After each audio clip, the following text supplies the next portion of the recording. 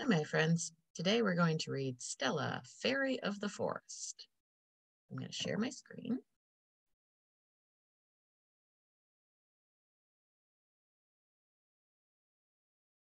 Stella, called Sam. Stella, where are you? Here, whispered Stella. Where? Said Sam. I can't see you. That's because I'm practicing to be invisible, said Stella. Now I see you, said Sam. How did you do that? I thought of invisible things, said Stella, like wind or music. Or fairies? Asked Sam.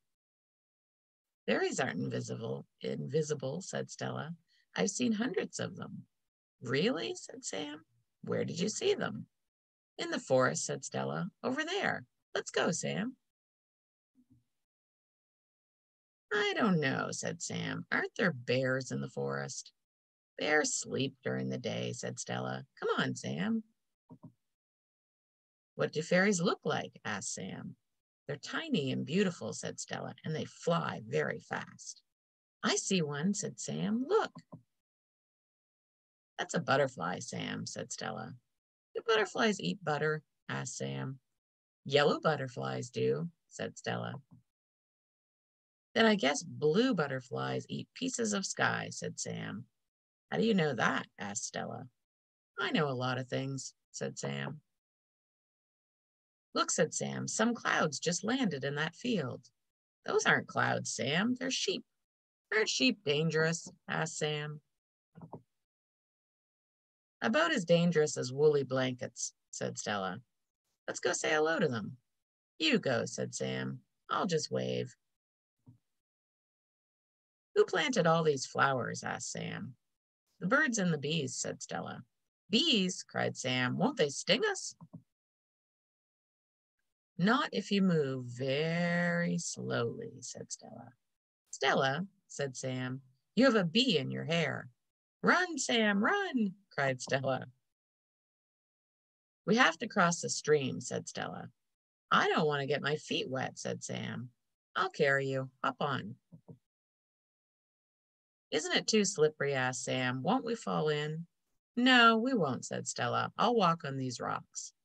Stella, said Sam, one of the rocks is moving. No, it isn't, Sam. Uh-oh, said Sam. Was that a turtle, Stella? Asked Sam. Yes, Sam, sighed Stella.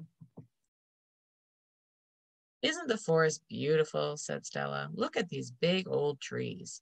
Are they older than Grandma? Asked Sam. Almost, said Stella. They must be at least 100 years old. Is that why their skin is so wrinkled? Asked Sam.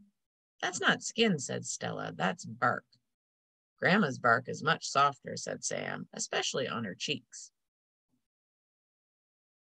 Climb up here, Sam, said Stella. You can see the whole world.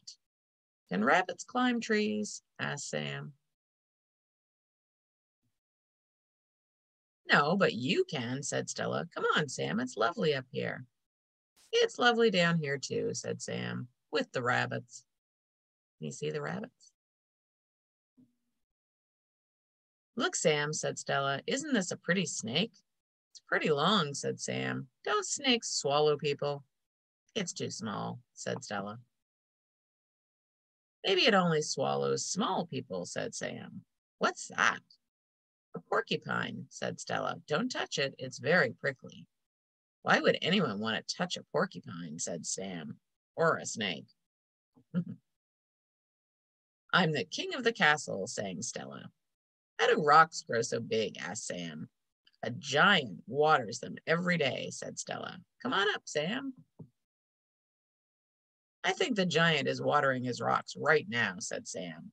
It's just raining, Sam, said Stella. Let's build a forest house. How? Asked Sam. Why? We'll make the roof out of branches and ferns, said Stella, and we'll sleep on a bed of moss.